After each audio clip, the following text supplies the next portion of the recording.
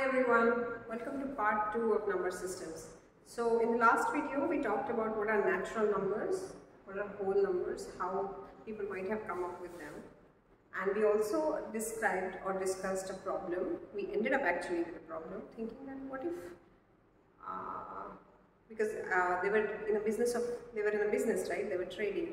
So what if they want to account for a profit or loss, and how they should solve that problem?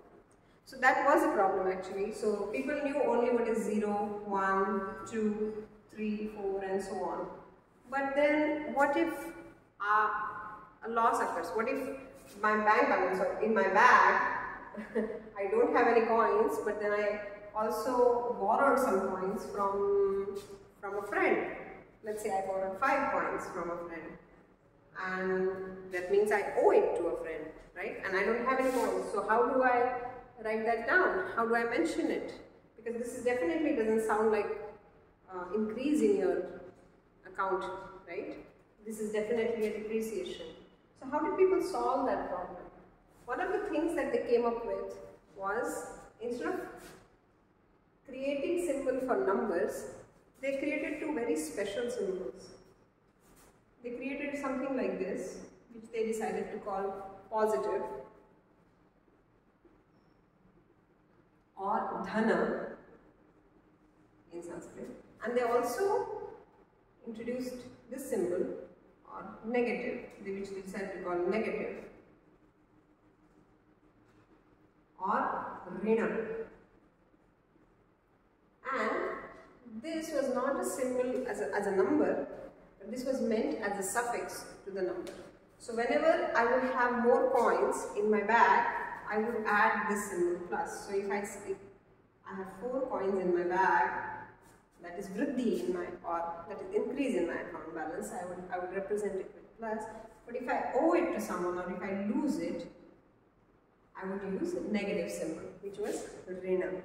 And that opened up whole new possibilities, because now we have 2 very different numbers representing 2 very different or opposite things, right? Now the question still remains that now we have so many different things. First of all, how do we organize it?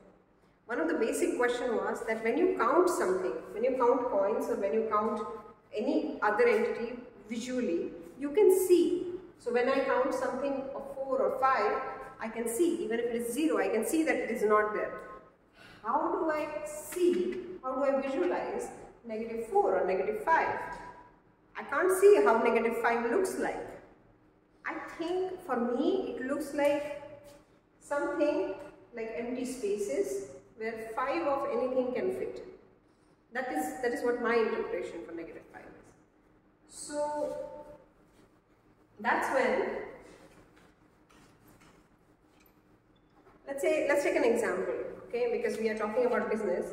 So to quickly understand it further, let's take an example. Let's say if I owe my friend 5 coins. So I can say that my balance is -5.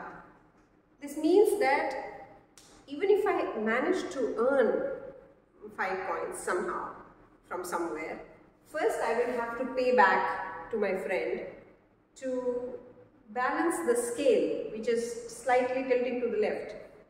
Now these are very interesting terms. So basically it was all about having a balance, right? Whenever you will have negative of something, your scale will tilt a little bit towards left, and whenever you have positive of something, your scale will tilt a little bit towards right, right? That introduced an idea of a number line, right? So people have imagined that, let's do one thing. All the numbers which are dhana or positive, let's put them on the right hand side. So +1, +2, +3, +4, +5, +6 and +7 all went to the right side. Just quickly give me a minute. And all the numbers which are negative, we can put it on the left side. So -1, -2, -3, -4, -5, -6, -7 all went to the left side. And the most important symbol which would balance this whole scale would be in the middle, and that is 0. Right? And that's how number line probably was introduced. Now, invention or creation of this number line or this whole new system, which today we call it integers, right? So this is called integer numbers, which consists positive, all the positive numbers, all the negative numbers, and 0. Right? This introduction of this was a huge breakthrough in the evolution of mathematics. It did not only open the possibilities of whole new arithmetic operations, but it also might have helped in development of coordinate geometry and trigonometry later on, right? So I hope this video you find it helpful, and in the next video we will talk about entirely new number system, which was one step after the integer number systems. Happy exploring!